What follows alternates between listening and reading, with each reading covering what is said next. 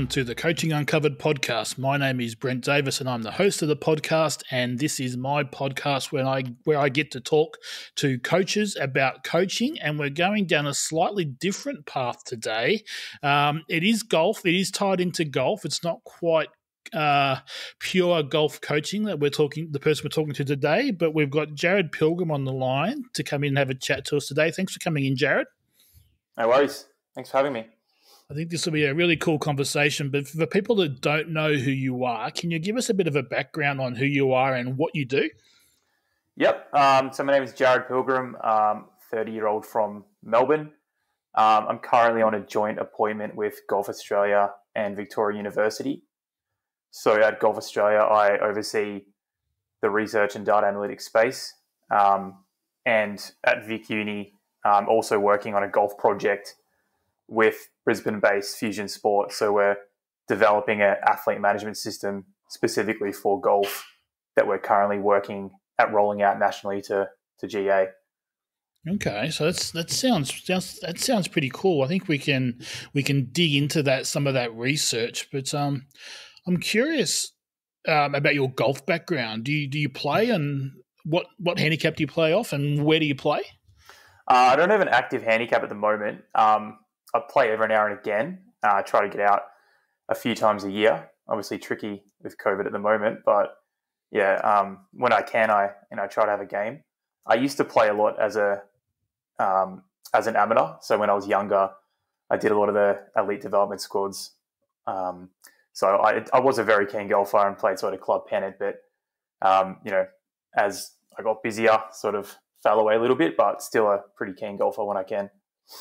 Okay, so when you started doing your research and your study, did it have a golf twist to it? I guess I've always been, passionate about golf. Family's been a really strong golfing family. So I suppose I started with more of an exercise focus when I got so I did an undergraduate degree in sports science at Deakin University, and I sort of wanted to go more down the clinical side and particularly go into like a physio type role, but with a sport focus. Always been really interested in high performance sport. So then there, was an opportunity to get involved with golf, and being a fairly keen golfer and someone who had a golfing background, I thought it was a good fit, and yeah, just been loving it ever since. Okay, so there's a tie-in with Scotty, who's a regular guest on the show. So Scotty was, I had you on my hit list to talk to at some stage, but Scotty pushed me down this path a little bit earlier because I think we might get you on to some of those other shows that I do just with him, talking about different things. And so I thought we'd do the interview style show first so we can find out more about you, and then we can get you involved in those conversations with Scotty. We get sick of hearing Scotty's voice all the time. We had to clear him out every now and again. So you did some stuff early with the PGA. You presented a webinar to the golf coaches out there. Yep. What was that topic about, and can you talk me through that? That was a few years ago now, but if I remember correctly, I think we were looking at developing a system to evaluate talent in golf.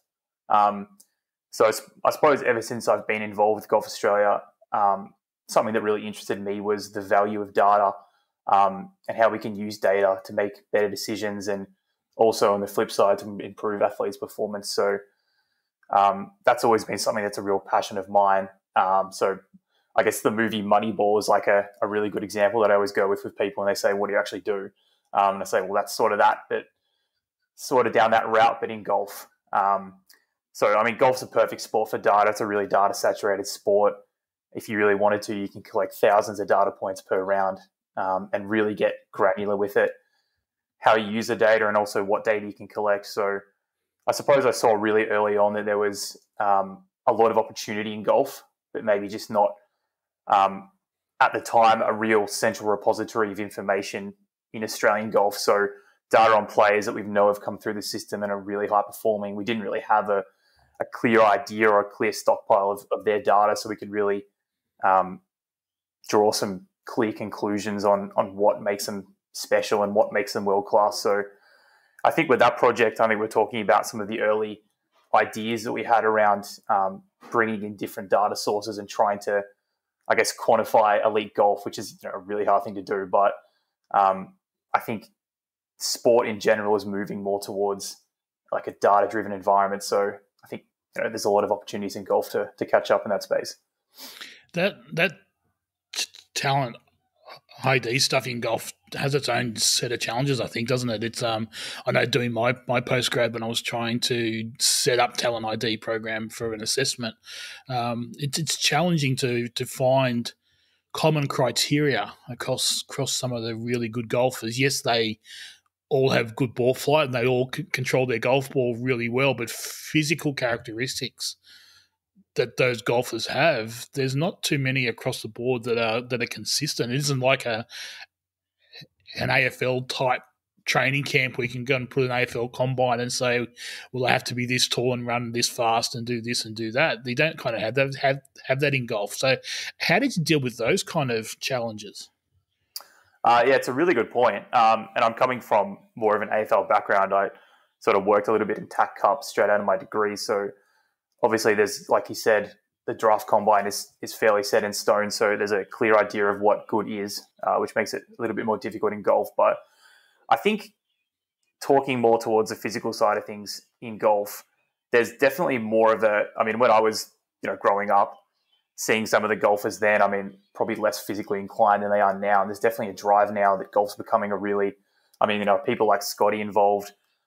There's a real strength in the sort of the service provision towards strength and conditioning. I think the game's becoming more about, it's obviously there's a lot of ways to play well in golf, but a lot of golfers are becoming more athletic. And I think in the sport in general is, as it becomes more professional, golfers are being viewed as true athletes. So I think it's a tough one for talent ID because it's difficult to say you need to be able to swing this fast or hit the ball this far. But I think I wouldn't say we found a point that's, like the bare minimum, but I think there's definitely correlations there. So, yeah, I would tend to think the same thing. There's probably they probably don't have to hit it over say 270 yards, for example, but it would certainly help their game. And I think there is a cutoff point. I think they have to hit it over a certain distance to be able to be competitive on tour, I think, these days. Yeah, and I think as well, if you're committed and you want to in your passion and I guess career goal is to become a highly ranked professional, then I think you sort of owe it to yourself to take yourself serious as an athlete and train like an athlete. And I think that's where golf's heading now. So even if it's only a 1% difference, all that training and athleticism that it'll get you, I think at the end of the day, it's that makes a difference sometimes. So I think that's where the game's heading. Okay, well, I've just taken a note down here that we need to get you back on with Scotty and me to talk about talent ID. I think we can do a full episode on that one. So I think we could explore that a bit deeper and talk about some of the golf coaching things. Because part of that assignment that I did on talent ID is I had a section in there for the coach's gut feel, so to speak. So still that coach ability of the person or that type of golfer standing in front of you did play some sort of role in that talent ID process in that golf space, where possibly doesn't so much in other sports. Yeah, I think that's going back to the webinar that we ran with the PGA going a while back now. I think what we talked about then, it's sort of formed a lot of the systems we're using now, but even early on we were talking about it sort of a weighted system for looking at a player and evaluating them, and more than half of that evaluation in a weighted system would be towards like a coach's sort of subjective or expert knowledge. So which is a big thing in golf because I can look at all the data I want, but I'm never going to be able to identify a swing as well as a really experienced coach. So there's a big part of that in golf that maybe isn't as significant in other sports. Yeah, but I would tend to think that we are heading down the right path with being able to quantify this stuff as opposed to just going purely on feel as a golf coach. Just in that coaching space in general, we're being able to quantify more stuff with regards to swing technique and stuff like that these days, and having that stuff in that other spaces as well, being able to quantify it, I think is a hugely powerful tool as a coach to have.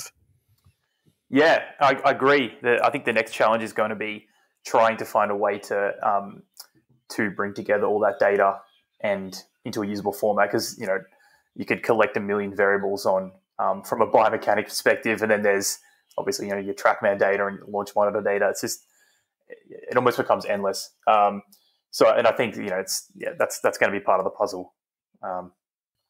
And I'm keen to head down that path of the qualities of an actual good coach. So just to throw that on top of the mix as well. So you can have all the information about the player, but you still have to have that high quality coach actually coaching that athlete as well. So just to add something else to the puzzle also.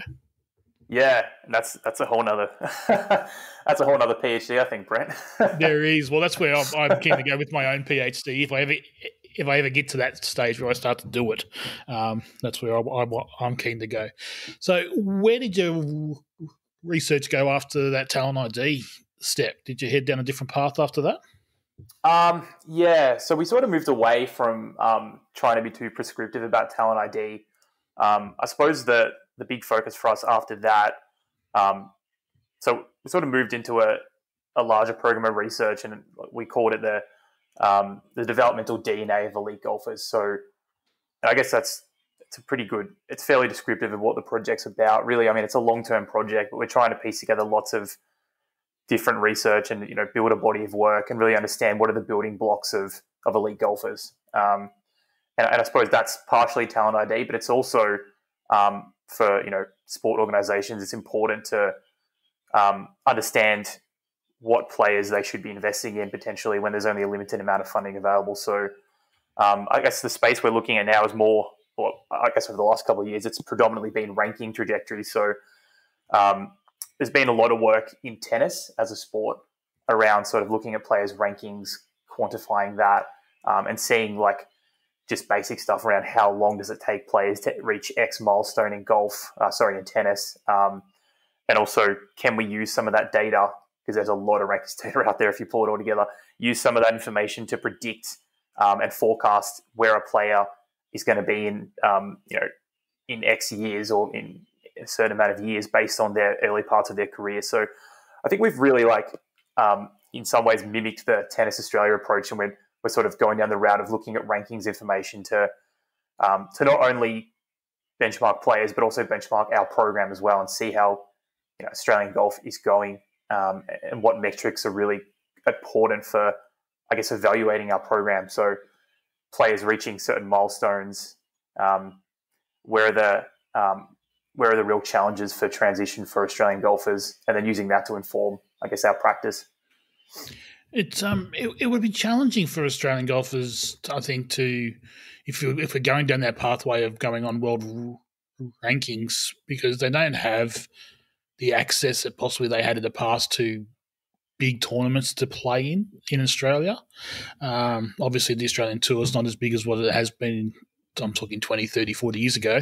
But having access to those tournaments is going to have an impact on how high they can climb those rankings. So how is GA on how are you compensating for that little bit of a problem maybe for the players coming through?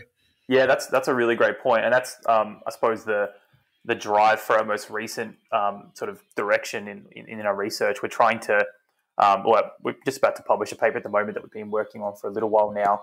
I suppose early in the game we were looking at ranking trajectories, and we were comparing Australia to the US and to European players, which was, as you said, flawed in a couple of ways. One being that we don't have access to tours, and we have to travel to the US. Our players need to at a high cost, and obviously there's things around just resilience and being away from home and on tour that's a lot trickier for our players. So we've been using data we've been looking at data that's both specific to our region. So we're trying to develop pathways that are Australia-specific or Australasia-specific pathways, so we can sort of better understand and benchmark our players. So sort of an apples-to-apples comparison rather than just comparing everyone to everyone, which, as we know, one-size-fits-all approach are generally always a little bit wrong. So, yeah, just trying to get a bit more specific.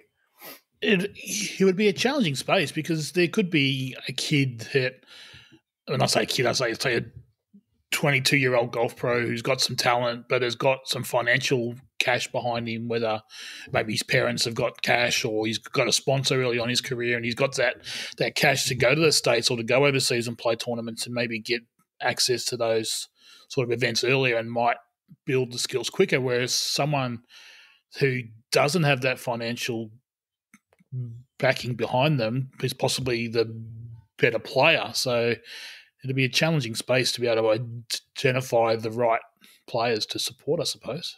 It's a strange one. It's a tough one.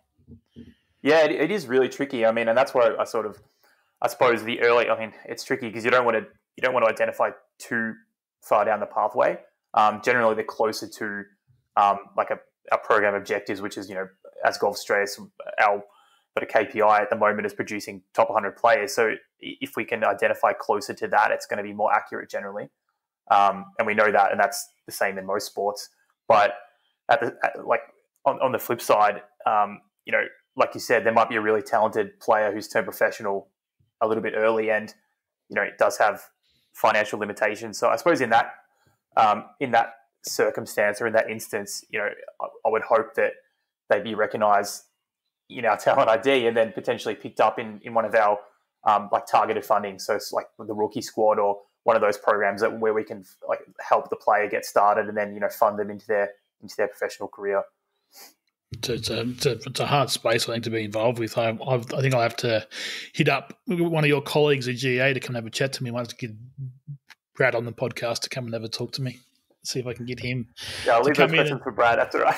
Yeah, no, that's it. I'll have to get him on and have a chat to him about that because it's a tough space to be involved with. I certainly don't envy you. So the research into tournament preparation, you've published some papers on that topic as well out there. So can you talk me through what piqued the interest in that space, or is this tied into the same type? Was this a starting point for the stuff that you're doing now, or does it go off on a separate tangent? Or yeah, completely different to what we're doing now. I suppose the interest in that was, just I guess generally looking at having a bit of an understanding of sort of exercise science and looking at it more from a training perspective. One of the questions I always had was how. Or just general interest, like how seriously did the players take, even at an elite amateur level, how seriously do players take preparation or competition preparation going into a tournament? Because in obviously more team-based sports, there's a lot of that goes into sort of nutrition, travel management, even sleep is analysed fairly closely, and there's been a lot of research, but there really hadn't been much research at all into golf. And golf, and to me, was just a massive gap in the literature because I think golfers are more than probably any other athlete are putting their bodies under quite a lot on tour. Potentially, they're never at 100%, and they're playing sometimes a lot of tournaments in a row, and then sometimes fairly infrequently. So I think I saw a gap there, and then there was a real interest at the time from Golf Australia to go down that route. So that's sort of how that came about. Okay, so talk me through some of the findings that you found when you did that research. I guess it's spread across 4 papers. So there was a bit in the first sort of couple of studies. What we were really trying to achieve was to just get a really good understanding of what's a good in tournament preparation in golf. So what are all the different elements, be it nutrition or preparation of course strategy, a practice plan, and there was a lot of things, and there was more in golf probably than any other sport I'd seen from the scientific research. So yeah, early on we spoke to a lot of coaches, spoke to a lot of golfers just to get an idea of what's good, and then from there, similar to Scotty, actually we ran a Delphi. So a Delphi is a multi-round survey with an expert panel. And what you're trying to achieve from it is to build consensus. So you want to get agreement on a particular topic, and that's sort of a gold standard measure for, or at least a starting point for more research in a lot of fields. So yeah, we ran a Delphi study with 36 coaches, high performance staff, players, and academics from all over the world. And then we put together this framework. So there was 46 items or behaviors in total. So, yeah, I think the most important were, number one was actually course mapping. So developing going into the tournament with a game plan or a strategy for the course, be that, jumping on Google Maps and just measuring out things and getting an idea of what the course looks like, or even just going through, like a pre-made yardage book. That was the most important thing across all levels of player. So from early amateur to, a seasoned professional, that was, it was rated the most highly by the expert panel. And then I think the next one was looking at, it was logistics. So it was like, just being organized going into tournaments. That was a massive one, which more so for younger players than more experienced, which is one I didn't expect that at all. But I suppose not being prepared can have a significant impact on just stress levels, and you don't really want to be panicking trying to get a taxi on the way to a tournament in the morning. So that was something that probably most players wouldn't think about, but it was a really important one, especially when traveling. And then after that, the next big thing was pre-round preparation. So before a round, having a set of behaviors that you can go through that's like really get you into, I wouldn't say the zone, but at least in the right space of mind to be able to play at sort of your peak. So whether that be stretching, dynamic warm-ups are all the rage at the moment, and then maybe spending some time on the range. But it was different for all different. There's a lot of different recommendations thrown out there, but I think the key message was there needs to be something that's consistent and done before every round. And then the other big thing was mental preparation. So it didn't need to be consistent. Again, it was just having, I think the word toolkit was used a lot, having like a toolkit of different strategies that the player can draw on. So if they are feeling particularly stressed between rounds, they can then sort of reflect, recognize that, and then be able to use those strategies when need be. Cool. I don't know if you want me to keep going. There's two more studies. So, well, I'm keen to touch on a couple of points that you brought up in that part there, and we can get back to those last couple of studies as well. But yep. A thing that I found when I was coaching in Taiwan is the players over there, and these were high performance athletes, high performance kids. They didn't have any idea how to do a pre-round plan. Did you find that in Australia as well? So these guys this panel of experts has put this up at the top of the tree. Were the players on the same page? Were the players doing this stuff prior to their tournaments? It's an interesting question, because for the first study we did interviews with amateurs. So I got a fairly good idea. This was years ago. So the amateurs that have transitioned since then, and then the ones that haven't, some of the players were really good and really systematic, and probably more so than you think they would be at a relatively young age. But others were, sort of not as, didn't really have a system in place at all. So I think anecdotally, I haven't really looked at the numbers, but anecdotally, I could probably say that the players I spoke to from memory, some of the ones that have done really well in Australian golf were probably more systematic with their approach, and they had a real system in place, even as amateurs. So that's an interesting, I wouldn't say a stat, but yeah, just an insight. It was just crazy. Like I was over there, and this was 2008-ish. So again, a fair while ago. But these players didn't do any of that sort of planning prior to tournaments. I brought that into the training program, and they would play practice rounds prior to the event, and they're just playing to the golf hole, and they're playing as if it was a round of a tournament. Well, guys, we're supposed to be spending time on the greens. Where the pin is today, the hole isn't going to be there during the tournament, so let's go and find the little coloured spots on the greens that's going to tell us the place where the flag is going to be, and let's hit some putts to those places as opposed to where the hole is today. And they just didn't have those systems in place. But it was quite interesting. And then the logistics, you said as well, that was something we spoke about with the Taiwanese team as well, is, okay, how are you going to do it? You have to know how long it's going to take you to get from the hotel to the golf course. How's the transportation being set up? Do you have to find it yourself? Is there courtesy cars? Is there any sort of transportation? And then what are you going to do if you get stuck in traffic and you turn up 10 minutes prior to your tee time?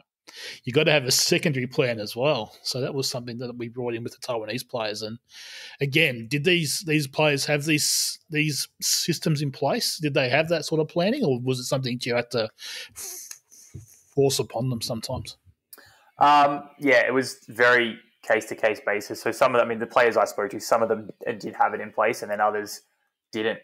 And as I said before, I think anecdotally the players that have done better seem to have systems in place and be really systematic with their approach, whereas others have sort of, not really transitioned as well. So, yeah, I mean, I think I would say it's important. We found it was important. And I really think it's important that players look at it if they're not already. Yeah, and just being planned and being set up and being organised for hydration problems, all that kind of stuff on the golf course. We had this chat with Scotty a couple of shows ago about the Taiwanese kids. I couldn't get them to hydrate highly enough, and they just weren't planned to do that. They just didn't do it. It was very frustrating as a coach. Is that a cultural thing, do you think? I honestly do not know. I was dealing with a female team at the time as well, so I had to be a little bit, because I'm putting them on scales as well. So you've got to be careful with that in the female coaching environment anyway. Yeah. But I was trying to prove to them that they were getting dehydrated when they were playing, and they had to drink more water on the golf course, and it was a challenge. And they're from a hot country; you would think they would be across that kind of stuff, but they really, really weren't. Yeah.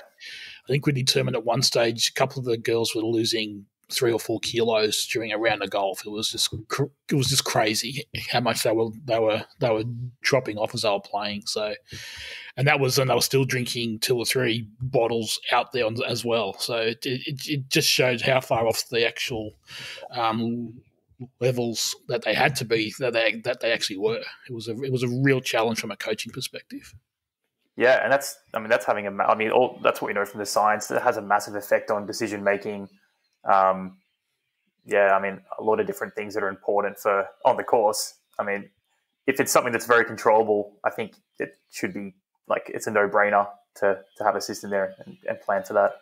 Exactly. It was challenging times. So talk me through the second part of that as you're going through. You said you had a couple more papers that you did. Can you talk me through those ones? Yeah. So the next, once we had a somewhat of an understanding what was important in time preparation, the next sort of step was to then try and validate the framework. So we wanted to know, even though we spoke to players and coaches and academics, and we had what we thought was a good idea of what's important in time preparation, we still wanted to know whether or not it was related directly to performance. So, which was really tricky to do and probably a little bit too much for one PhD, but we ended up just looking at relationships between players performing different behaviours in tournament preparation and their world ranking, which was something easy for us to measure against. So, we used some different techniques, and we looked at whether or not we could sort of explain or predict world ranking based on what behaviours they're doing preparing for a tournament, but also between rounds as well. And we actually, we did find some fairly strong relationships. So most of the behaviours that were really explained ranking to a high degree were self-regulatory behaviours, so related to planning, self-monitoring, reflection and evaluation. These were the behaviours that were really strongly predictive, which was interesting because that's sort of what we know from other sports as well. There's been a fair bit done in soccer in particular around self-regulation and looking at its relationship with performance, and there's some strong correlations there, and that was sort of part of the focus of this PhD as well. It's I've always found it challenging in that golf setup to get the players to self-reflect after an event, or even after a round. They're very much after the coach to tell them what was good, what was bad, and they end up very heavily focused on the score as opposed to what they did and didn't do good on the golf course. Because as golfers out there that are tuning into the podcast, you're sure you've had those tournaments where you've felt like you've prepared well, you've pre-shot routines were good, shots were good, the putts just didn't drop, or the shots just didn't go quite where they were supposed to go, and the score isn't as good as you were supposed to have been. And we can all make perfect swings and still hit bad shots. So that's a challenge as a golf coach. I've had a problem with my players and getting them to go over their rounds after tournaments. Is that something that's come up with the GA squad players, or are they pretty good at that stuff? No, it is a challenge, and I think part of that solution to that is sort of giving them like a really easy way to do that. So I think introducing those sort of systems of self evaluation or reflection early on is important as well. So sort of getting used to, I know a really common one is like good, better, house system. So, 3 things you did well during the round, 1 thing you could do better, and then a little bit of a plan for how to improve for next time. So that's something we've really tried to build into some of the different data collection and data entry forms that we've used with our athlete management system. So, I mean, having it in, like, everyone's got a smartphone now, and most of these athletes are on their phone a lot of the time, for better or worse. So, I mean, having an app they can just enter data into straight after a round, and not having to, I know a lot of players used to carry around diaries and that sort of thing, which is really tough when you're traveling a lot. So I think having that, access to an ability to enter information that their coach can see immediately as well, even if they're not in the same country, is massive. So yeah, that's sort of our approach to attacking that problem, which is, it's a big one. I used to like them to fill out a paper-based form, and it was obviously I was traveling in a squad-based situation where I had the athletes with me and I was handling all the paperwork.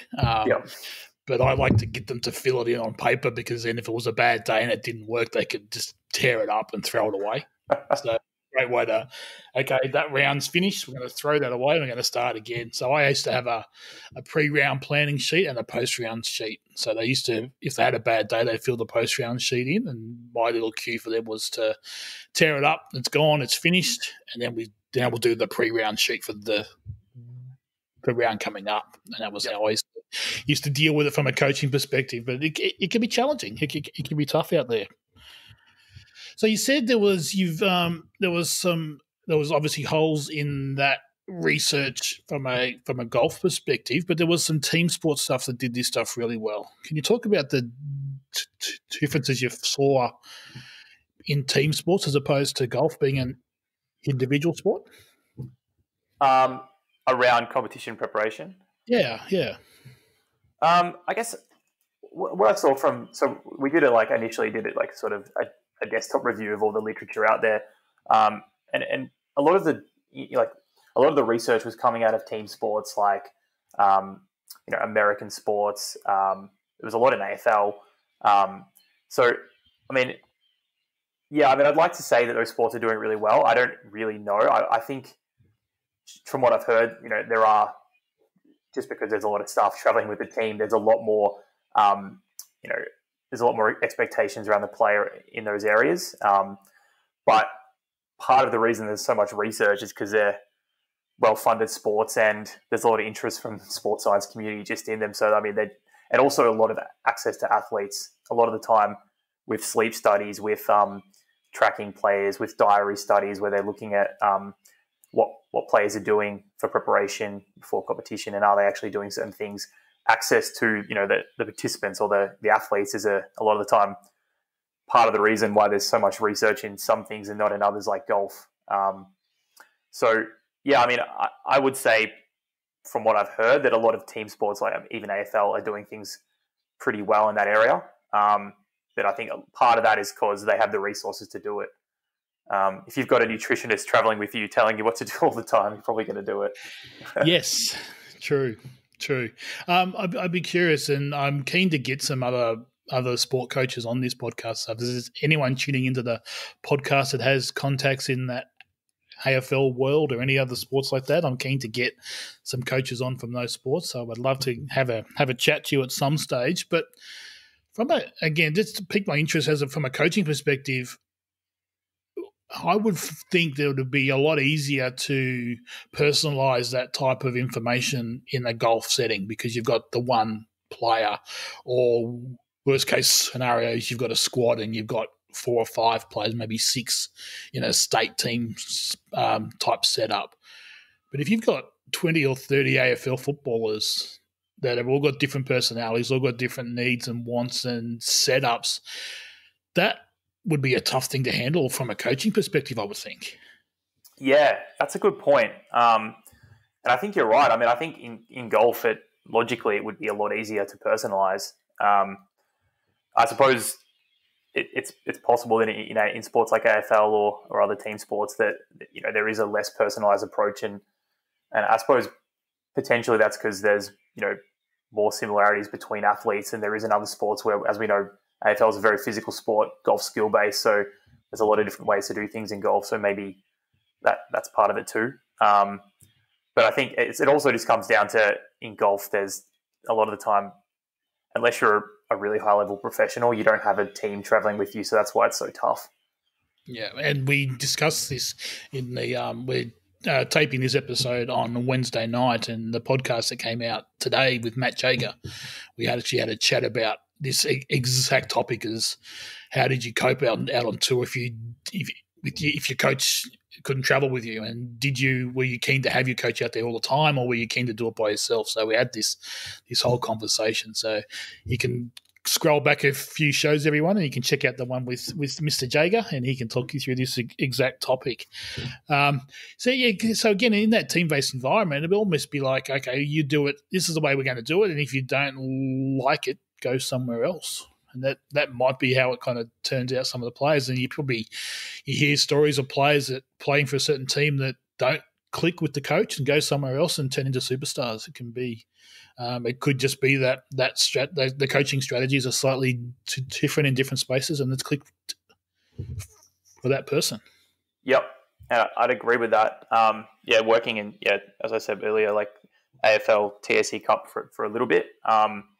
It was very one size fits all, and it's our way or the highway a little bit. So, and I think that's just a cultural thing, and I think generally that golf is there's more attention paid to, like you said earlier, individual differences. So it's a very different environment, golf to team sports like AFL, a lot different. Yeah.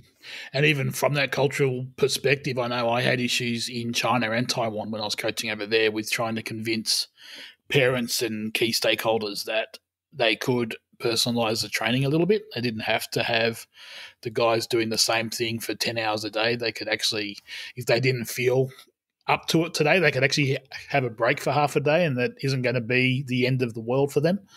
So that was a challenge as well, trying to break that cultural stereotype over there as well. Challenging. So let me dive back even deeper into your research. There's a paper that I read a long time ago about the role of a caddy in the golf space. Can you talk me through, what piqued your interest in that space, and what did you find? That was an interesting one. So, I mean, it wasn't initially something that was really interesting to me. It was more that I wanted to, at that point, do research in golf, and it was something that Golf Australia was interested in exploring, and there was really no research into it at all. There was a couple of studies, but very few papers, and which I thought was, so more from looking at it from an academic point of view, it was interesting to me that there'd been, I think a golfer and a caddy is a really interesting relationship. And it's probably the only relationship like that in any sport that I know of. So I think that was really interesting for me. So I wanted to explore that further and get a better understanding of, at an amateur level, because you see like people like Steve Williams on TV with Tiger and other big players, and you can sort of understand he's being paid a lot of money, so it's very professional. But at an amateur level, players don't have financial resources really, generally. So, I mean, how does that, is there obviously they can have a caddy in tournaments, but do they regularly have caddies? Does that help their performance? Yeah, questions like that I thought it was interesting to try to delve into that a little bit. Yeah, for sure. So what did you find when you went down that rabbit hole? What we found, it was a lot of inconsistency. So I suppose, as you probably imagine as a golf coach, and I think you'd know this, that a lot of the time players are being caddied by their, they'll have their mum or dad on the bag, or That's all bad. Yeah, and that was one side of the coin. So that was, I guess, examples of sometimes what not to do. And there's a lot of, it's a bit of an interesting relationship there. And I know, I can understand why it would be. And I think that was, we got a clear idea that at times that probably, I mean, it was just a qualitative study, so we did interviews and sort of explore what players thought, but I think we got the feeling that generally it might be better not to have a caddy at all sometimes than working with someone who might create, I guess, more stress and issues on the course. But on the flip side, if the players, were working with a good caddy, and some of them had really, really cool experiences with good caddies, they actually, can do a lot and potentially influence performance in a big way. So that was also a really interesting takeaway as well. No, that is pretty cool, and I certainly get where you're coming from when it comes to parents being involved on the caddy bag. It was it was when we took the Taiwanese team over to the States to play junior tournaments. There was a whole lot of rules set up for the parents. They can't walk, they can't come off the cart path, they can't talk to players at certain times, and I think some of those rules might be brought into Australian tournaments sometimes as well. I think it's probably a good thing. Yeah, I think, coming from this study, it would be a good thing. Yeah. So, and again, just having that support person, having the right person as the caddy would be a huge part, especially as a player improves.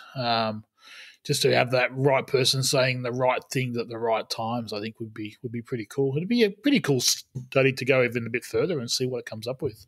Yeah, there's been a few papers since way back when I published that one. It was interesting. I mean, it's obviously something that's really hard to quantify how much do they affect performance, but I think what it came down to, you're testing my memory a little bit, but I think the crux of it was the relationship was, the main thing, which is probably what you would imagine. And I'm sure it's the same with the coach and the player, that if they had a good, back and forth, and it wasn't always just about golf. A lot of the time they're just talking about anything, and that was enough to to have an effect on the player, between shots, and sort of get their mind off golf a little bit and break up the game. But then the other side of things was, I guess, what players kept coming back to was, I suppose, the confirmation side of things. So a lot of the time, they'd be humming and hawing about what club to play, or what to do in a particular situation. The caddy would sort of support their decision and help them commit. And by committing, that sort of was something the players, they all kept saying the same thing. They keep coming back to that. That really helped me. It filled me with confidence when someone else sort of can, affirm my decision. So that was something that they didn't even really need to be right, or as long as they just went straight with the player and they really, I guess, prepared them for the shot. That was something that was huge. Makes sense.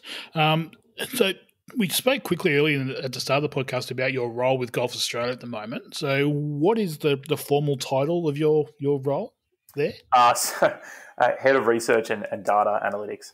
Okay, so it sounds of very technical terms. Talk me through exactly what that role is and what are some of the things that you're doing down there at GA? I think probably less technical than you think. I think the reason for that role is that it's bits and pieces of different things, which is why a lot of the time these roles exist. But yeah, I guess from a research point of view, overseeing predominantly the developmental DNA of elite golfers, which is the big project we're working on at the moment. But then also a lot of the work that we're doing, looking at data to sort of inform our decision making around what players should we be funding, and sort of taking a really objective approach or a more objective approach in that space. But also developing pathways and getting a really good understanding of, as I said before, how does our Australian player's pathway differ to someone who was born in the US and goes to college and develops by that very common pathway for a US player. Is that different, and should our players be going to college, and answering those types of questions? And then I suppose, the data analytics point of it is sort of more bringing in, looking at the data, but also, developing and administrating our athlete management system, and being able to use that data to, you'd be surprised how much information, if you give 100 people an app and you start asking them to collect data or offer them the opportunity to collect data, you start getting a lot of data coming in pretty quick. And there's a lot of insights you can draw from that level of information, but it's just knowing how to pull the pieces together. So that's sort of like my job in a nutshell. But yeah, it's a lot of different things day to day. Now, just on that collection of information, I'm sure there's players out there that are really good at doing it, but I'm sure there's players out there that you just tear your hair out that don't fill it in. How do you deal with those guys that don't fill it in? Yeah, it's 100% the case. I mean, and I think it's always going to be that way, that some players are more inclined to, like, they love like the stats and they love tracking everything. There's always going to be some people that don't like that. And I think we're trying to, look at it from that sort of approach. Like, there's certain things that we want players to record that we think is really beneficial, that, even from a self-regulation point of view, like if you're getting in the habit of recording information and sort of self-reflecting and self-evaluating, that's like, information's great, but also, the skill set that you're building that players probably don't know they're building is really important as well. So there's certain things we want them to do, but then there's other things sort of more optional. It's like, if you want to record everything that you do in a day, you can. You don't have to, but, you might. I mean, we're trying to use that to, develop different insights and sort of show them more about their training and their performance. So you can learn a lot, but if you don't want to, you don't necessarily have to. I think I had similar challenges with the Taiwanese players. I was doing it old school via Excel spreadsheets. We didn't have access to phone apps back in the day. So they were filling in Excel spreadsheets and sending it off to me every week or so. And my little con job on them was, okay, I want the data, but you don't need to read it. You need to give me the information, but I just need to be able so I can tweak your training if we need to, or make changes to what's going on. But you don't need to read it yourself, personally. So it's probably easier on a phone. They can just key it in and turn the phone off and it's done. It's gone. It's off to someone else's problem then. Yeah, it's an interesting one. I mean, we sort of found that so early on, I spoke to all the players and sort of asked them what they want from this sort of system, and they'd used them in the past. It's sort of the opposite to the Taiwanese players. They said, actually, we if we put data in, we want to see it. Like, we want to know what it's doing. And we're like, we don't want to just put information into some endless void. Which I thought was very funny. And then, I guess for me, it makes sense. Like, I'm really into the wearables and, data and training. So I'd want to see as well. So I think that's fair enough. And that's sort of, we're trying to, give them information and in an easily digestible format. So yeah, that's been something that's really important for us. Which is so easy to do these days. We had a chat with Scotty about the Whoop band, and again, we both stressed that we weren't being paid by Whoop at the time. But we had a chat about how easy it is for the athletes these days to be able to see how good their quality of sleep was and how that kind of stuff. I was testing stuff like resting heart rate because we didn't have access to that type of technology back in 2008. So it was a little bit more old school type setup. But that's It is so easy. And again, I think any golfer that's trying to improve is going to want access to the information, but you've got to be careful sometimes from a coaching perspective that they don't dive in too deep by themselves. They need to be guided by the coach and by the support staff, so they're going down the right path as opposed to just going full on detail. Yeah, it's a bit of a rabbit hole. But yeah, I agree with the wearables. I mean, I think, like, I've got my Whoop band on right now. Again, no plug. I'm not getting paid, fortunately. But yeah, I think really that's the future. And as we've seen, I don't know if I didn't listen to that podcast, but I don't know if you spoke about how they're using the Whoops for a sort of COVID symptom tracking in golf at the moment on all the big tours. Like, it's massive, and I think it's really paving the way, which has been one of the positives, sort of, for, if there is any positives out of COVID, it's been sort of how we can sort of change practice and adapt really in an agile way. And I think that the wearables are going to be a massive thing moving forward. It's really cool. Well, Jarrod, thank you so much for coming in tonight and having a chat to me. I certainly appreciate your time. It's flown by. So I think I might have to hit you up at some stage to come in with me and Scotty and be the statistical guy that talks through me just talking airy-fairy coaching stuff and Scotty talking esports science stuff, and you can throw a statistical slant on it as well. I think that'll be a pretty cool three-way conversation. Yeah, sure. Happy to do it. Thanks for having me. It's been fun. I'll get you in for there. But we have a series of fast four questions we ask everybody of the podcast. So I'm going to throw those questions at you to finish off tonight. Yep. So the first question is, and you can come at it from a sports scientist point of view if you like, but any advice for someone getting started in your field? I suppose just try to find out what you're passionate about. So, doing a lot of different things. If I'm coming from a sports science point of view, I'd say, get involved in the training side of things, daily training environment with athletes, working as part of the sport team. And then also on the, sort of my side of things, which is looking more at the training data and information and plugging numbers in a room. If that's what you like doing, it's still both are really valuable contributions. And then from there, I'd say go and connect with people in industry, just speak to as many people as you can, see what their day-to-day looks like, and go from there. So should they be targeting in gaps, or should they be targeting on what they're keen on doing themselves? Well, I mean, if I was going to, give advice to someone, if they said, what's the gap at the moment? I mean, it's probably, I wouldn't say it's too late, but sport analytics is, it's a really growing field. I mean, in Australia alone, there's master's courses now, postgraduate courses in sport analytics. That's all new. That's the last, when I finished my degree, that didn't exist. So, things are changing really quick. So that's a massive gap. But at the same time of things, like if you don't like math and you don't like stats and like dealing with data, you're not going to like sport analytics. So that's another thing to think about. No, that's cool. Okay, advice for golfers that are out there. So, or it could be sports people in general. So, coming at it with your sports science background. So, advice for sports people out there. What should they be doing to improve themselves? I'd say, I mean, probably come at it. I guess it's applicable to any sport. I mean, particularly golf. I'd say just first thing, play lots of golf. I'm not a golf coach, but I just from a data point of view, I just say start collecting as much good quality data as you can on your strengths and and your weaknesses. And then I know that's a really easy trap to fall into in golf. Is that everyone focuses on buying the latest piece of technology or a newest putter. I've done it myself, but I think really focus on collecting really good data and information and having a clear idea of what you're good at and where you're losing shots. And if you can understand that, then that's information that your coach will really be able to work with you on. And then having a plan is, even a bad plan is worse than having no plan at all. So, I tend to agree. And it's so easy these days to get that data. There's so many stats apps out there these days. You can just key it in on your phone as you're playing, and you can get that information really simply these days. So I would certainly reinforce that advice. That's good advice.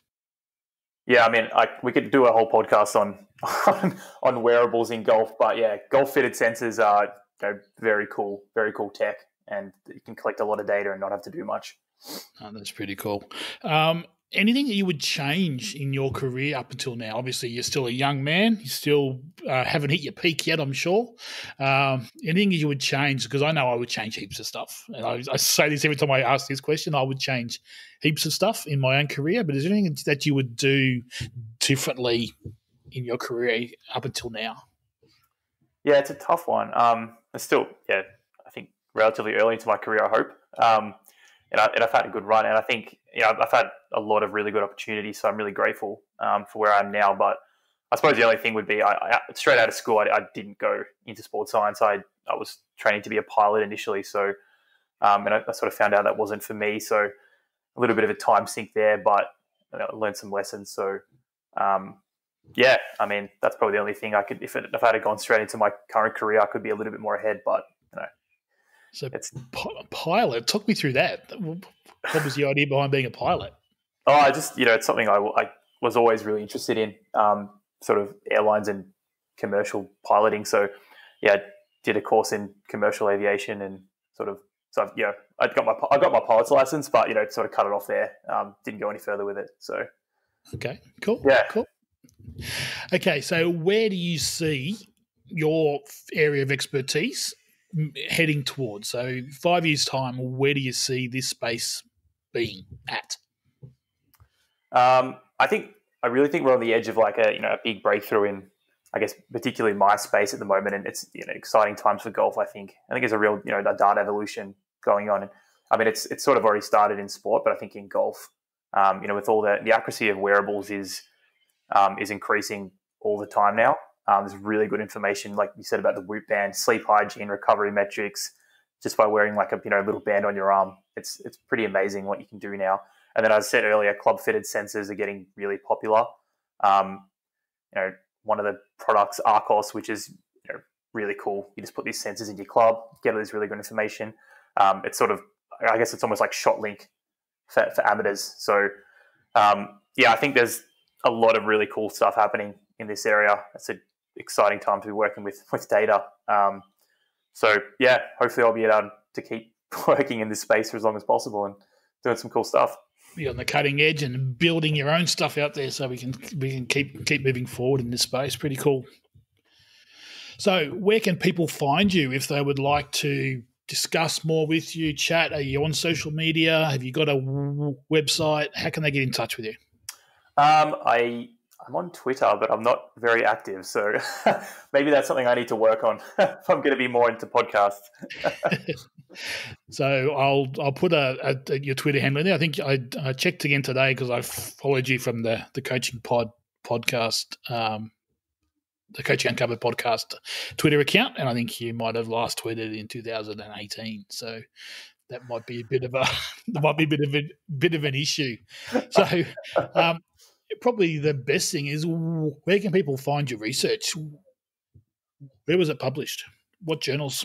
A little bit of a mismatch. So there's International Journal of Sports Science and Coaching was the caddy research, and then the European Journal of Sports Science. There's one in there. Some of our Golf Australia research is in same sort of sports science journals. Google is the best thing for finding research. Just type in role of the caddy, it'll come up 100%. I'm looking at sort of providing some type of space that can present all this information, because, it'll be good to set something like that up. I will put some links in the show notes for that one. And you're part of Scotty's Facebook group, aren't you, as well? So yeah, yep. So you can hit him up there for any questions as well. So again, you've heard the Golf Performance Science, it's called, isn't it? I think, I can't remember. I should know. Scotty said it to me every time he's on the show. Yeah, yes, that sounds right. Yeah, Golf Performance Science or something. So, but it's brought up in the other shows I do with Scotty. So you can find it on Facebook. Ask to be put into the group, and we can share some ideas on there. So I'll put a link to that page in the show notes as well. So thanks, Jarrod. Thank you so much for your time tonight. I appreciate you coming in, having a chat to me. It was a really awesome chat and some really pretty cool information. So we'll definitely get you back on soon to expand on where your research is going. Great. Thanks for having me, Brent.